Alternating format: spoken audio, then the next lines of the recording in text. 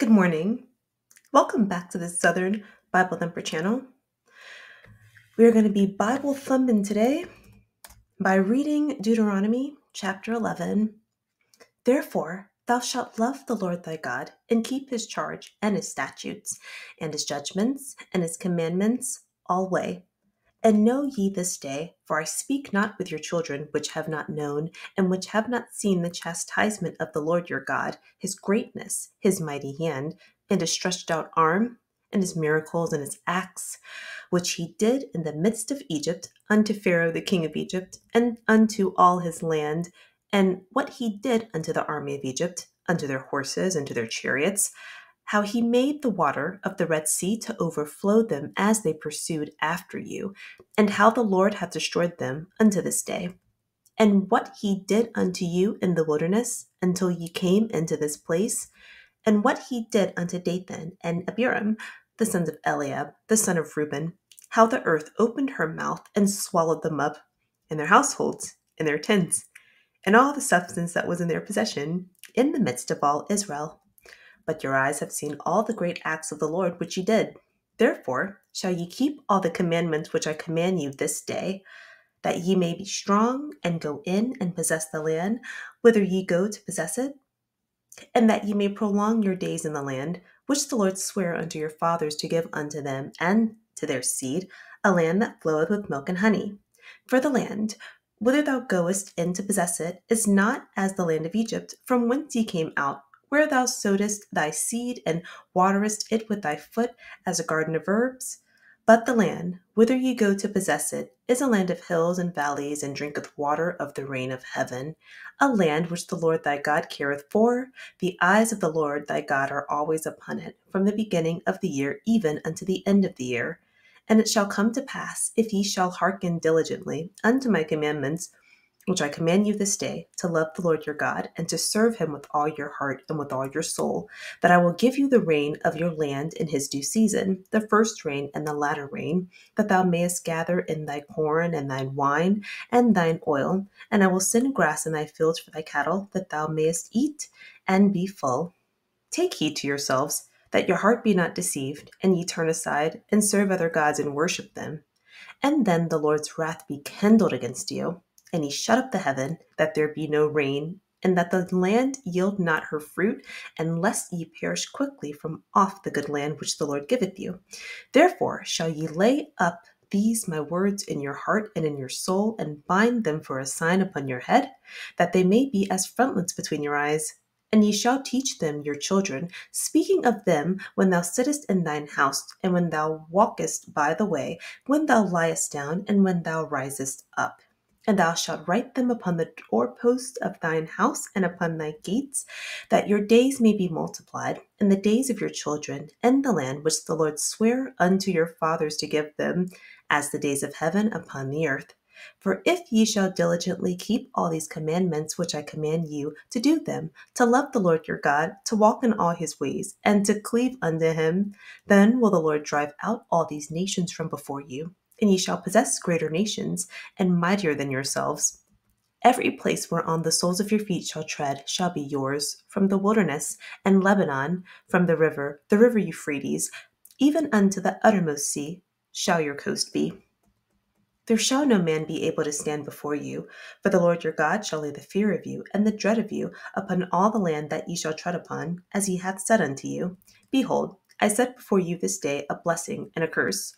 A blessing, if ye obey the commandments of the Lord your God, which I command you this day, and a curse, if you will not obey the commandments of the Lord your God, but turn aside out of the way which I command you this day, to go after other gods which ye have not known.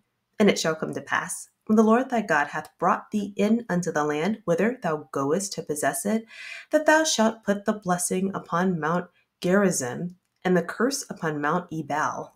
Are they not on the other side Jordan, by the way, where the sun goeth down, in the land of the Canaanites which dwell in the champaign over against Gilgal, beside the plains of Moreh?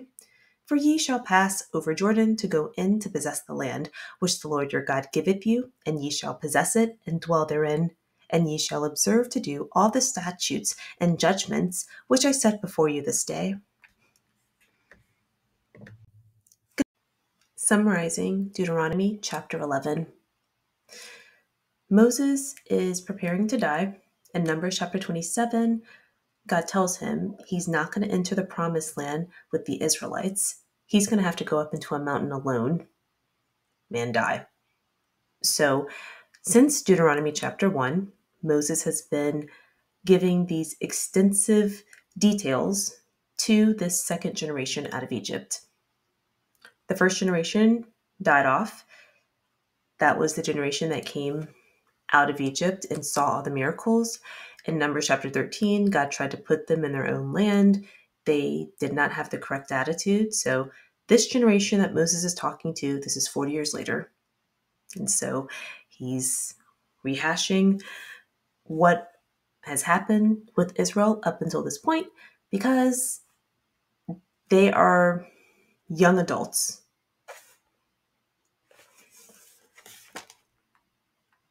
In Deuteronomy chapter 1, verse 5, Moses tells Israel, "Love your God, keep his commands. I can't instruct your future children because they didn't personally witness God's punishments or miracles, particularly how Pharaoh and his men were engulfed in the Red Sea. Your future children wouldn't understand the significance of what you went through."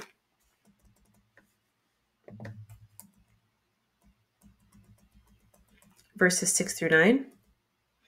Your future children would not understand the impact of Numbers chapter 16. That's when Korah, Dathan, and Abiram opposed Moses, and the earth swallowed them up.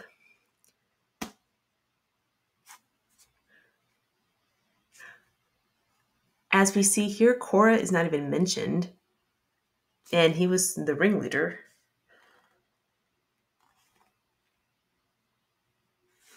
Moses tells Israel, "You have seen these incidents with your own eyes, so keep God's commands so that you can remain in the fertile land promised to your forefathers."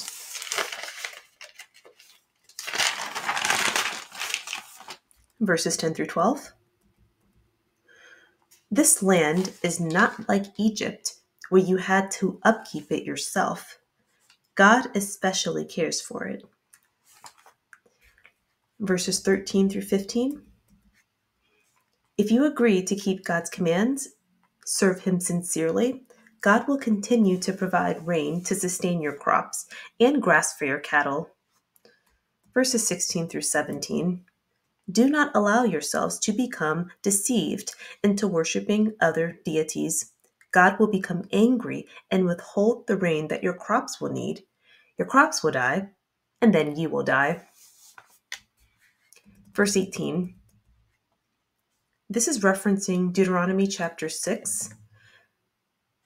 Keep these commands in your heart and soul. Bind them as a sign upon your head. These commands shall be as frontlets between your eyes. So the definition of sign, we see all of this.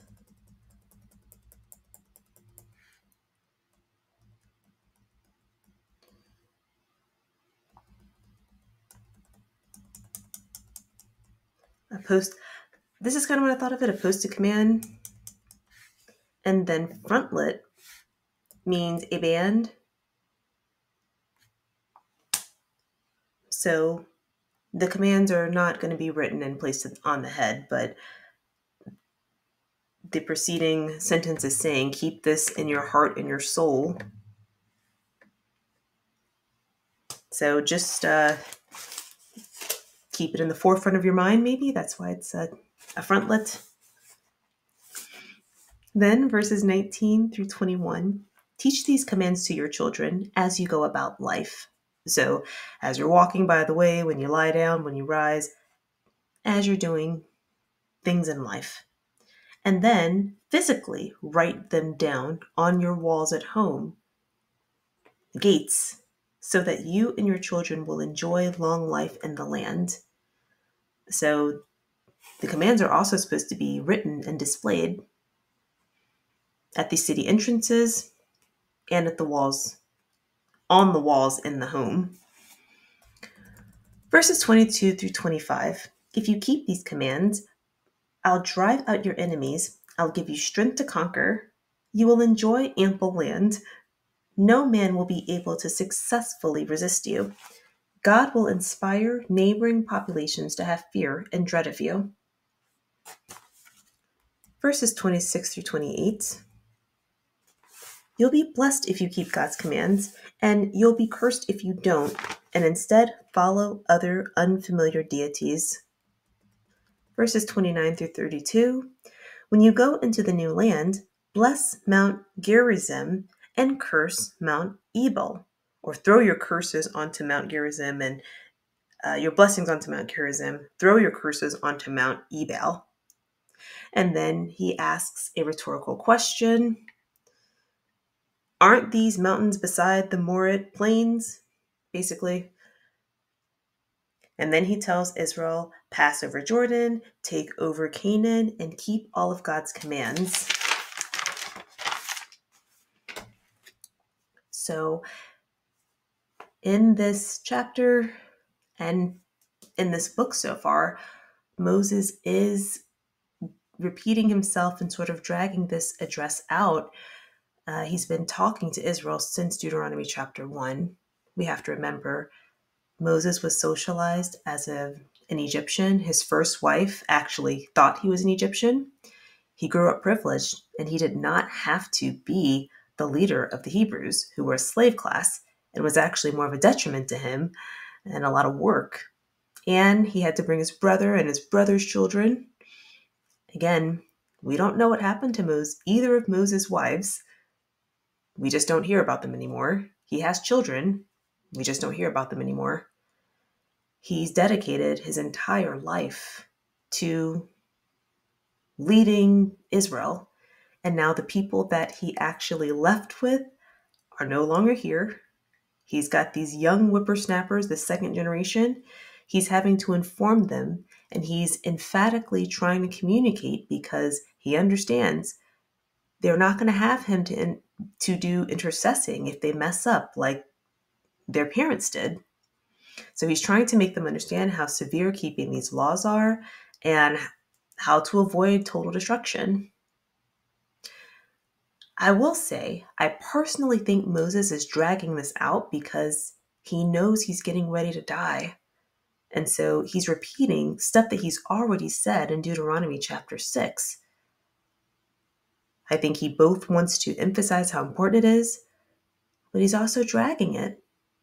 This is a rough way to end.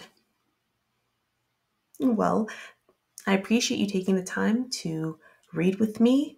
Part of why I like to read out loud, or actually the big reason why I take the time to read out loud, and you should be reading out loud too, to speak the word over your life every day. And you should do it in the morning before you have a chance to do anything else. Even if you decide not to read with me, you should be doing this on your own to speak that word over your life. Also, praying Psalms 91, that's the prayer that I was saying when I was hit by the vehicle. So I just want to pass that along as a prayer to memorize, and you will find protection. Pray in Jesus' name. End your prayers in Jesus' name. Me and you are going to have a wonderful day. I love you.